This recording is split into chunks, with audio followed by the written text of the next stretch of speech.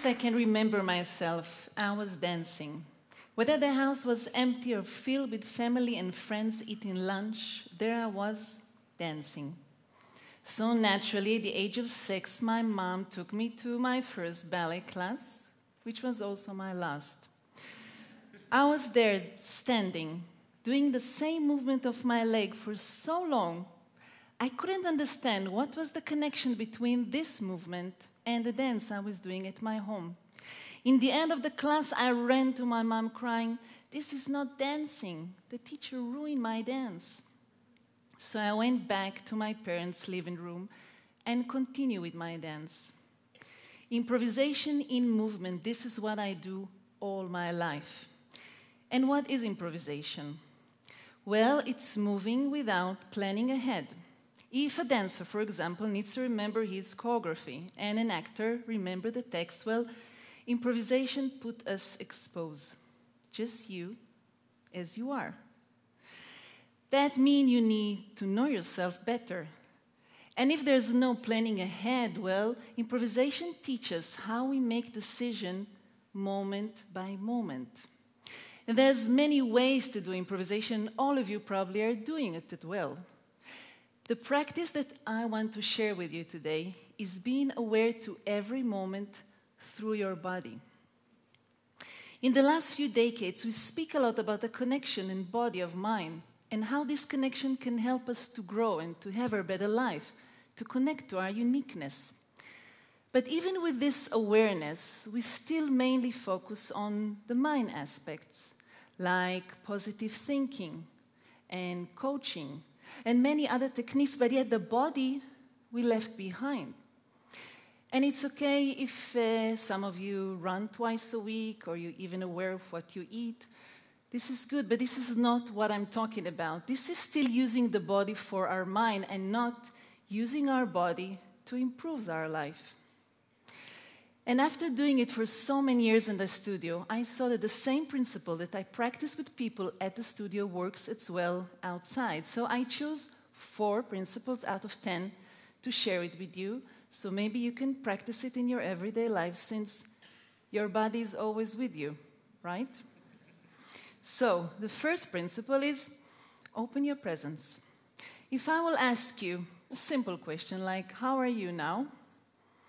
Probably most of you will give me a general answer like good or fine, maybe some of you tired a bit, but general answer. But if I will ask you how you feel your body right now, there will be a silence, unless you have a pain somewhere.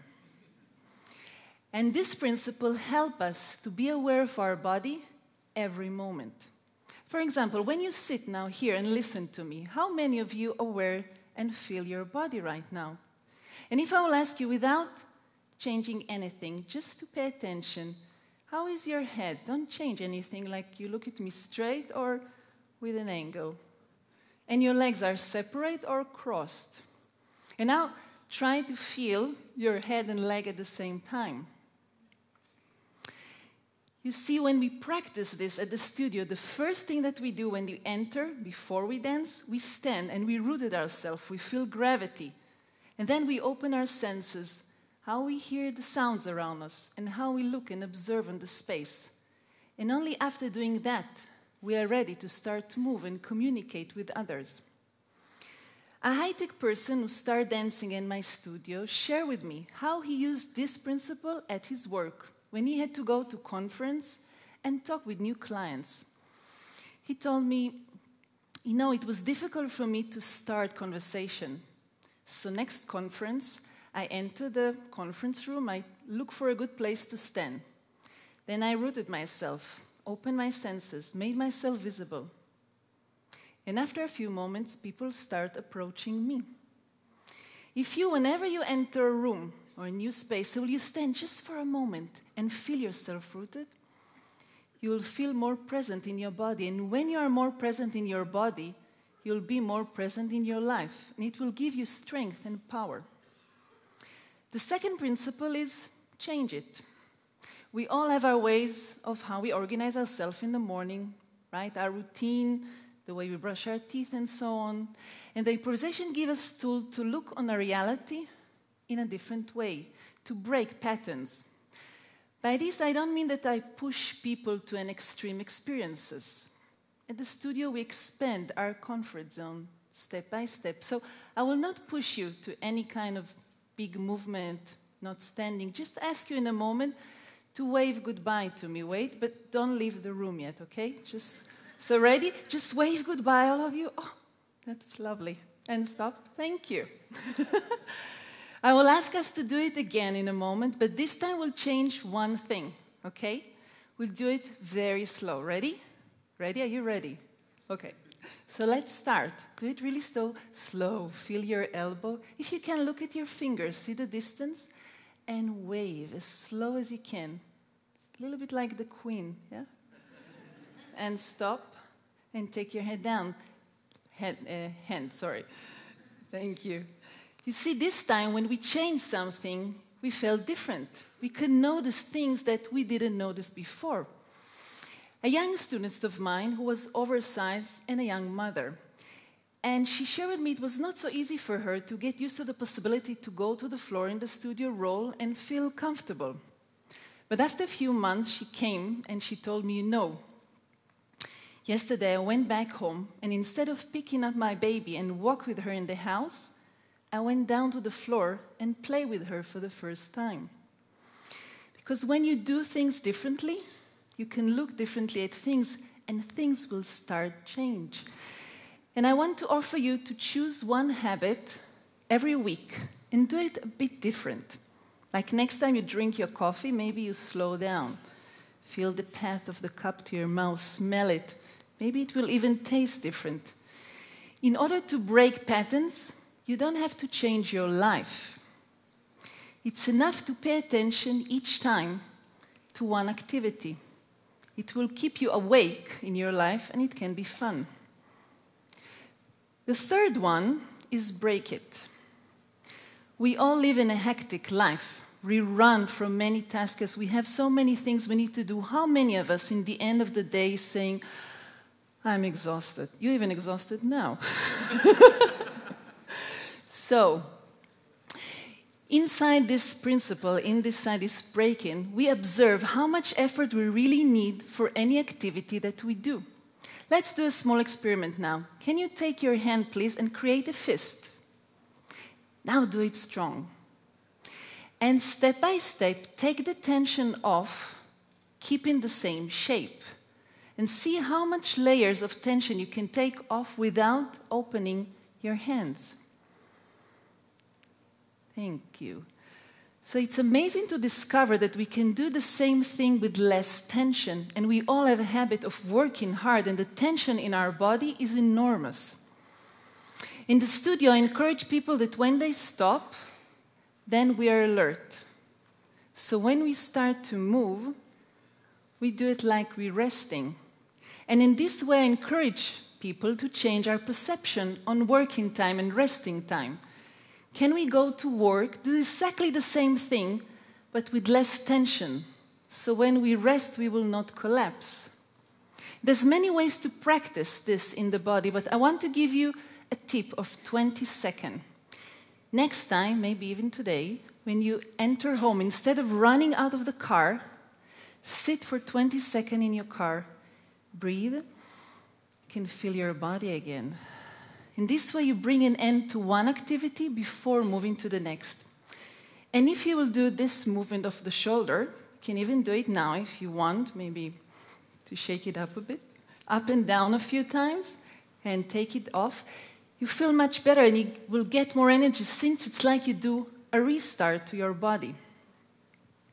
And after practice this with myself and with others, I understand that the real challenge will be how this practice will help me with my communication, with my children, colleagues, family. So I would like to show you what happened when 4 people enter the space and practice communication through the body. At first, they will stand or sit and feel gravity. They open the senses to the space. It's a little bit like jazz musicians that tune their body. We tune our body through listening.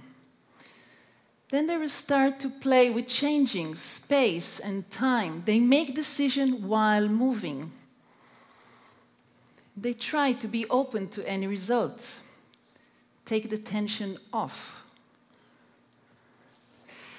And then the movement vocabulary is open. And it's a little bit like a soccer game. There are rules, but still everything is open. And the main question that they ask is not only what I feel, what I need, but they practice to observe what the space needs now, what the group needs, and can I support it, join it, or start something new.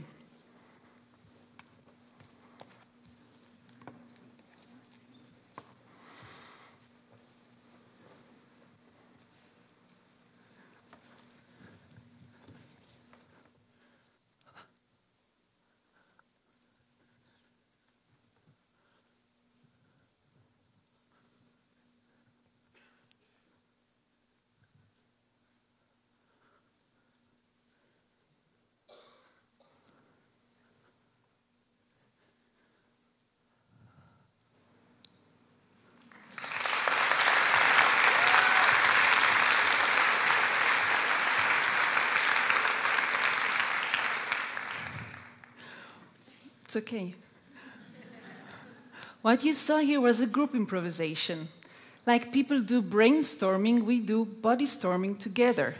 And you can learn a lot from practice this. And after teaching this for 23 years, I saw how this work influenced people, not only in the studio, but at their home, at work, even walking on the street. And as a mother and an artist who live in a country that is in a state of conflict, that lack communication, I felt I had to do something. So in the last 5 years, I collaborate with an Arab choreographer and a teacher, Rabbi Murkus. And together we create workshops for Arab and Jews to meet together, to communicate, to build bridges without words. And after the war, last summer, we decided to establish a youth group which will perform here soon on the stage. And we don't talk about our differences. We don't talk about tolerance or how we can live here together. We do it. We move, we touch, we open our bodies and hearts to be here together, to practice being here together. And when I see them laughing and hugging at the studio, I understand again that one honest meeting of our body worth thousands of words. You see, under your eyebrows, you have a body that has the power and knowledge to create a change. And it's possible, and everybody can do it. And you can start with one simple question: how you feel your body right now. Thank you.